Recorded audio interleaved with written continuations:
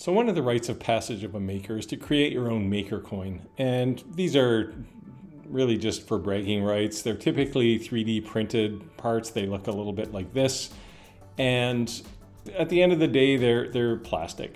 So when I wanted to make a maker coin, I didn't really want to do the standard 3D print. What I wanted to do is make something more like this. And this is my maker coin. It's made of brass, it's two-sided, it's got my Canadian maple leaf on the back, and you can make your own, and I'll show you how. So let's get going. How's it going, everybody? Steve here, welcome back to the shop.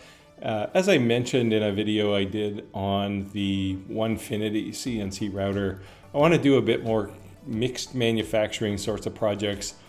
And you'll see me kind of flip between CNC, maybe some 3D printing, certainly lasers. We've done lots of laser work. And this time I wanted to create my own maker coin.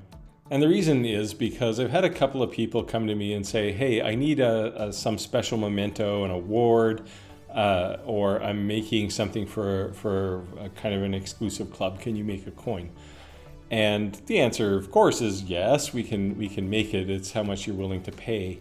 Now, normally you wouldn't do it this way, but you would instead create a die using your CNC machine and then take it to a machine shop and get them to use the die to punch out a bunch of coins. But in this particular case, I actually wanted the coin to look like it was made with something in my shop as opposed to just pressed out in a commercial shop. So that was the inspiration. So what I'll do in this video is walk you through how I design my kind of workflow, because it isn't all that trivial. This project is what you could certainly call an advanced project, where I do a little bit of work in Fusion 360, then move it over to Vectric V-Carve desktop, and then ultimately carve it out on my router. And I'll show you the whole step process here. So with that, let's get started with the design. So I hopped into Fusion 360, which is where I designed the coin, and there's reasons for that. The coin itself is two concentric circles and then a bunch of smaller circles around the outside, and I took advantage of Fusion 360's pattern tool to create one circle and then wrap it around the entire perimeter of the coin. Then I took some text and I wrapped that around a construction line, a circle that was a construction line, and then I dropped my logo in the center, and then got to the extrusion piece and started extruding things out. Now my text here is extruded outward with a 1/32 inch ball bit, which is what I'm going to use.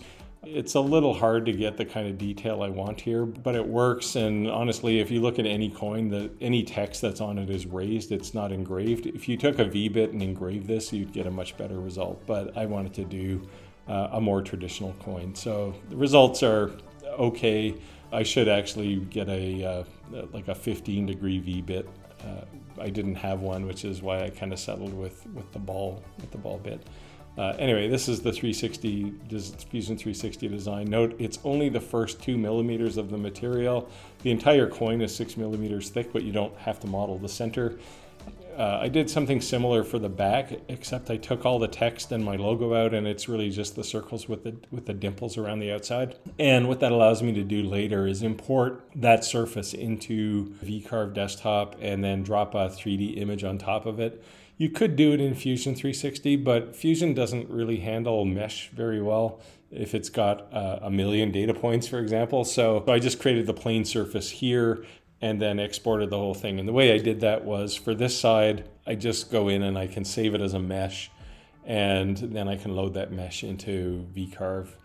And I had two separate files, one for the front of the coin and one for the back of the coin. And you'll see when we cut it out, I actually stop in the middle and flip the coin over and realign everything and do the other side. So one of the things you can do in Fusion 360 is you can actually create the toolpaths here. You can go to the manufacturing view and create toolpaths. Again, because the back side of my coin will have an image from V-Carve in it, I can't really do that here. And for what it's worth, I find the Toolpath Creation in Fusion 360 is a bit cumbersome. And in V-Carve, it's just so much better at creating that stuff. So, and I'll show you what I did there. So let's hop over to V-Carve.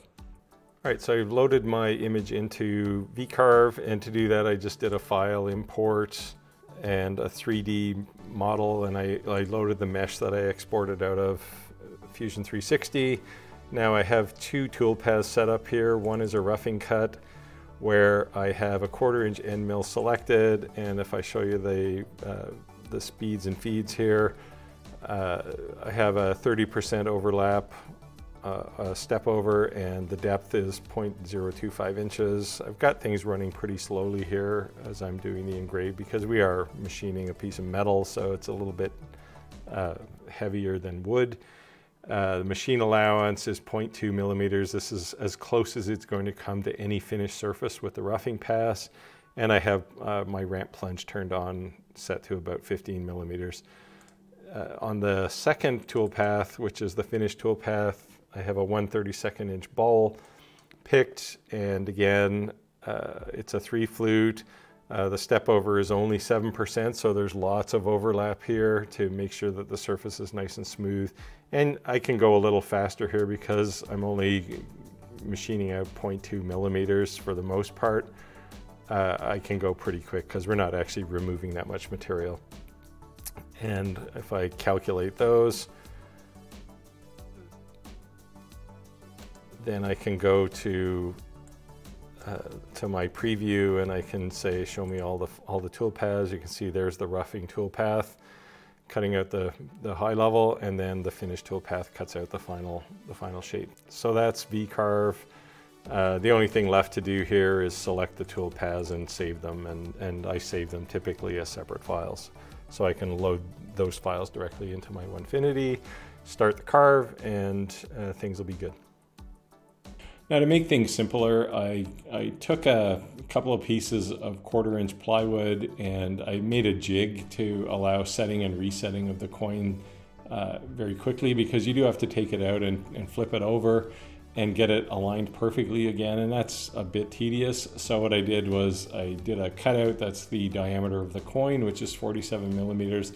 And in that cutout, I also cut a 2 millimeter hole, and I saved that cutout.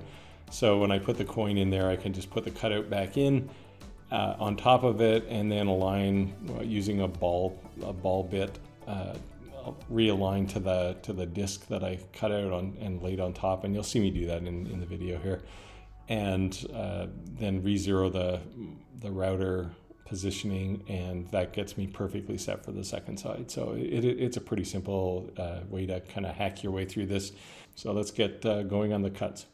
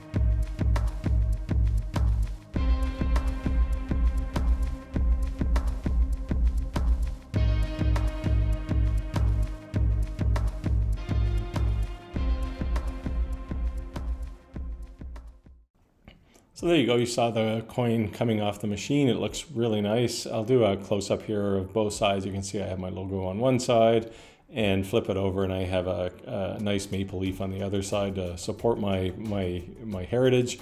Now this is a kind of a testimony to how good the onefinity machine is.